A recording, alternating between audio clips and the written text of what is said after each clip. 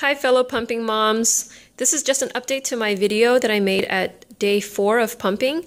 I'm now at the 22-month postpartum mark and yes, still pumping. This is my new classroom. I got moved over the summer and I'm currently working a summer program. I haven't needed to pump during the workday for a few weeks now, but I'm finding that on Mondays I'm a little bit engorged and uncomfortable at the end of the day. So I'm going to go ahead and pump. Right now I only pump one side at a time, so I have this part closed off and this tube attached. I carry my pump parts in this CD case that I got at the dollar store. I bring 2 bottles with me and one pump part, and I attach this, and then I attach this to the bottle. While I'm pumping on one side, I actually hold the other bottle on my other side to catch any leakage, because I still get leakage on that side. And then when this bottle is full, then I'll switch it to this side. I no longer carry a cooler with me because I just put this here like this. It all fits 2 bottles now instead of 4. And then this all goes in the fridge like this, and I carry it home. I just carry this and this home, so I have a lot less to carry back instead of all the other parts that I was carrying, like the washing kit and burp cloths, and I don't remember what else. But this has been my routine now for about a year now, almost a year. At the 1-year mark, I switched to pumping one side at a time to try to produce less milk.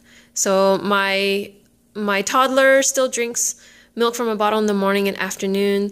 He can now take whatever milk we give him, whether it's cow milk, almond milk, or rice milk. He doesn't really have a preference, but I'm still pumping so that I can relieve engorgement. And I really just pump until, I don't pump until I'm empty. I pump until I'm comfortable, and then whatever we have is what we offer our toddler. So I plan to breastfeed past 2 years, but I'm really hoping to stop pumping soon. Because it's really not fun, and going on almost 2 years of it, it's a lot of work. So I'll show you what it looks like when I'm done. So I'll just pause this for now. Alright, so I just finished pumping. I'm just going to run it through because you can see that there's some condensation in the tubing right there. So I just run that through for a few minutes.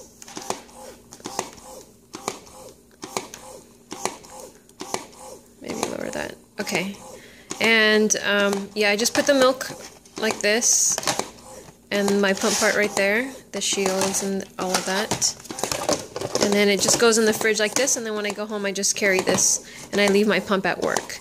Some tips of advice that I want to touch upon based on some of the questions and emails that I got. I'll just turn this off right now. Definitely, I would say that stress level affects milk production.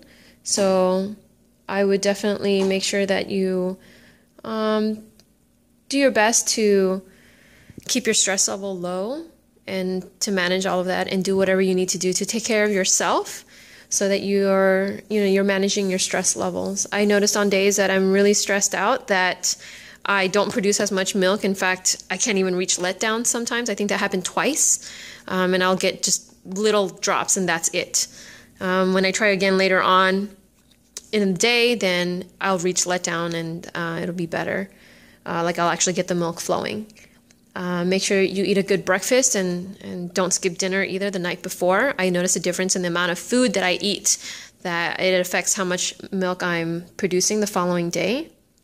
I do recommend that you have some kind of barricade. I have this pocket chart up still because I have been walked in on accidentally twice, even though I had to sign up. So definitely give yourself a secondary mode of protection. Other things are storage. I no longer put my milk in bags. It just stays in the fridge. One is for morning, one is for the afternoon. And my husband just transfers the milk over into a bottle. If I pump at home, I'll just pump directly into one of our bottles. We use Tommy TP. I'll just pump right into it, and I'll just hold the shield over the Tommy TP bottle. It's kind of tricky, but you can do it. And if you're lucky to be an overproducer and you find you have a lot of milk, you can donate to other moms. I've been able to donate to other moms because I produced so much milk and we were running out of space in the freezer, and I didn't want to buy a deep freezer because we don't have space for a deep freezer at our house either. So if you have any questions, please feel free to comment below or email me. I love answering questions and helping other moms out. I know this was not interesting to watch as I spoke, but I am in no condition to be, I don't look presentable. But I hope this was helpful to you. Thanks.